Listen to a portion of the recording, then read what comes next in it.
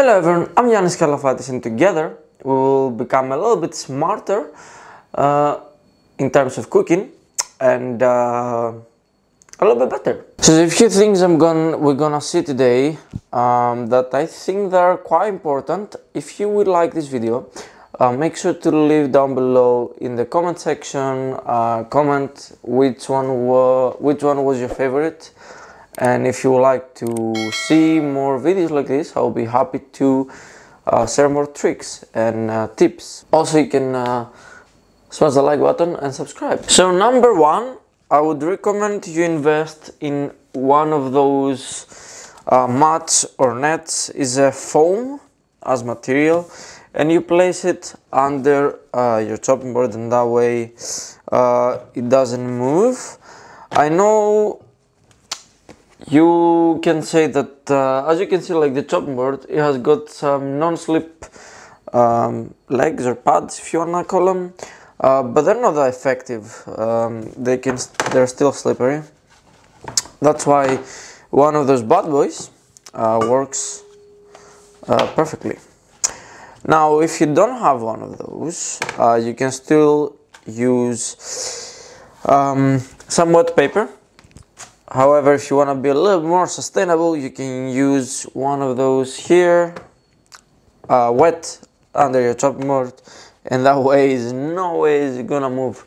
The chances are less you're gonna cut yourself just because of this. Number two, speaking of safety in the kitchen, it's very important to have one of those steels. There are different kinds of steels out there, honing steels. You can find the regular one, there's a diamond one that's usually more expensive but quite more efficient, and it will last you for a while. This is the more easier to find, quite cheap, and it will do the job.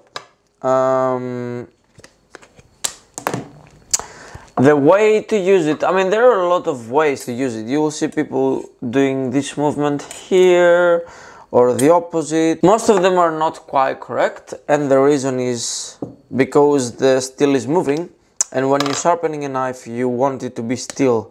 That way you don't have a wavy blade.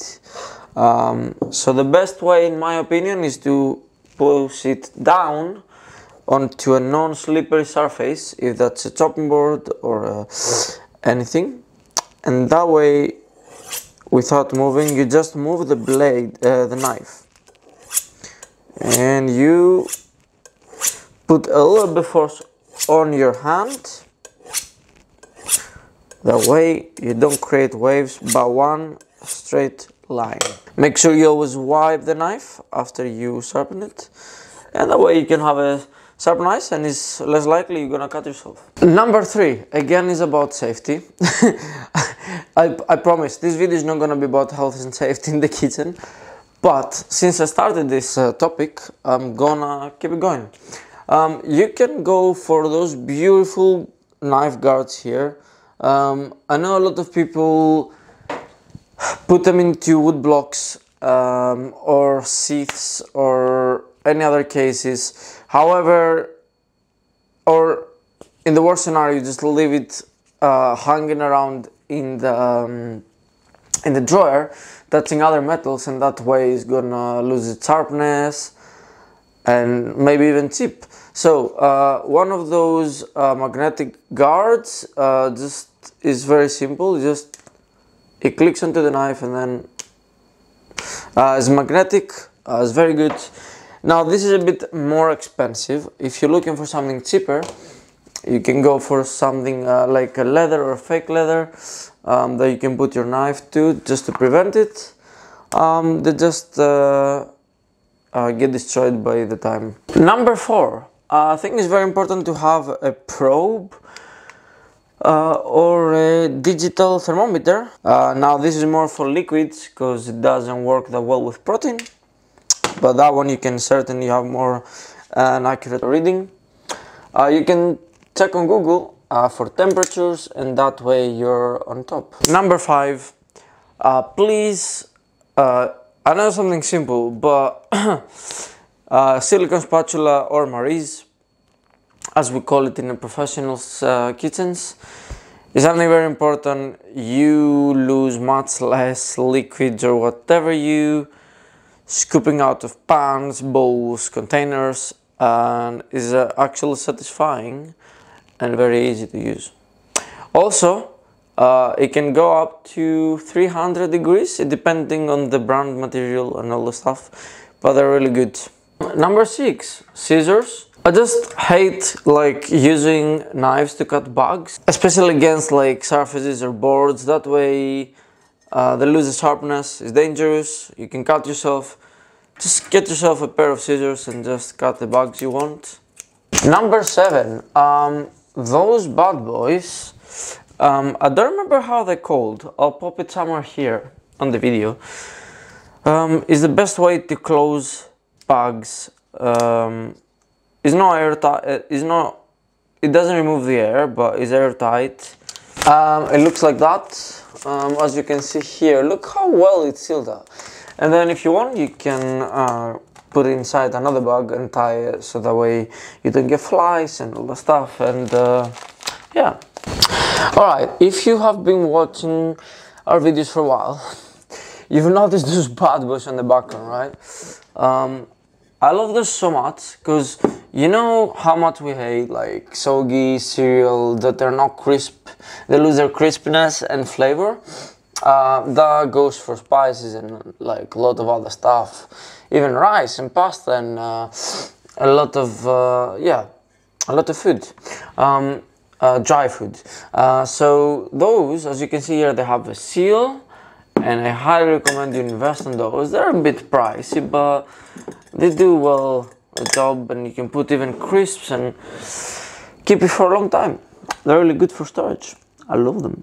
I promise you this video is not about gadgets or what you should buy for your kitchen, but this is another thing that I cannot leave it out of the list. Like, it's as well as important.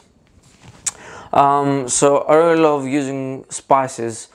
I've got a lot of them around my kitchen, even there, and there are a lot more in the cupboard to be organized, etc, etc. So I would really recommend one of those rotating ones, because you can select which spice you want and it's really easy to access, and you can put even stuff on top.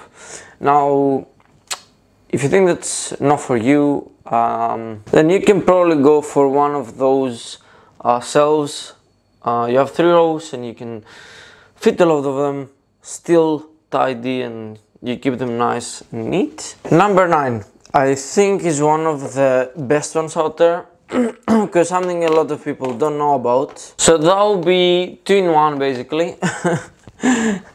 Now one thing I want to show is what, like the most important is when you're filling up like plastic bottles that you can squeeze like this. When you put a big amount, you can just simply squeeze, and that way you push out air, and then when you release it, the air will go back down, and that way you'll suck the liquid down. That's more efficient usually with thicker substances. And another one I want to say is when you're filling up a lot of liquid and even it's thicker, if you lift up a little bit, that way the air goes through, it'll be easier for you to do your job.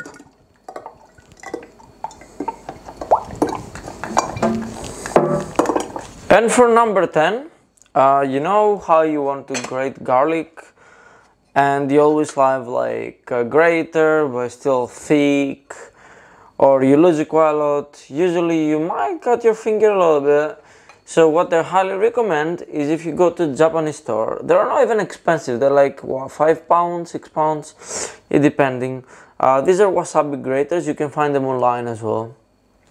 But anymore they're quite popular, it's really easy to find, and then with a little brush you can just grind it around, and then that doesn't go through, it hasn't got holes, it will stay up here, and then you just push it out, and then you get everything, you don't lose anything. Okay, so that was a little bit quick, but that was the 10 really important things I believe that a lot of people don't know about, and they're like secrets or tricks that I used. I've either learned, actually I've learned from my professional career so far. I highly recommend. Let me know down below in the comments if you've seen it before, if you know about it, or you learned something. I'll be happy to hear about it. Make sure to have a look on our videos. We've got a lot of recipes. The link for those recipes will be in the description. We also got a photography blog. Make sure to click the red button and subscribe to join us and motivate us. And as I said, have a look around our channel. We have a lot of beautiful recipes. And yeah, I hope you enjoyed. Have a beautiful day.